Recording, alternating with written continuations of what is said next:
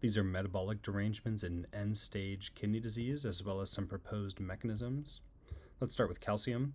In end-stage kidney disease, you have decreased calcitriol production, which leads to decreased calcium absorption. You also have increased phosphorus, which leads to calcium complexing, which further decreases your free calcium ions. Both of these result in hypocalcemia. In potassium, you have impaired renal excretion of potassium, leading to increased serum potassium. This is one of the main reasons you get dialysis, because increasing serum potassium can lead to cardiac problems. You also have a metabolic acidosis and protein catabolism, which can further lead to hyperkalemia.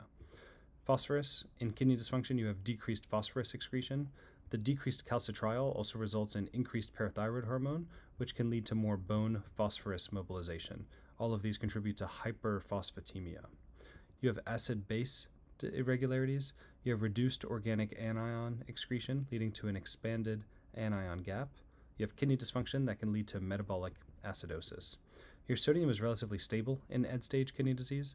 Albumin tends to be decreased because you're in an inflammatory state, and your BUN and creatinine are markedly increased. Your osmolality can be potentially increased if your dialysis is irregular.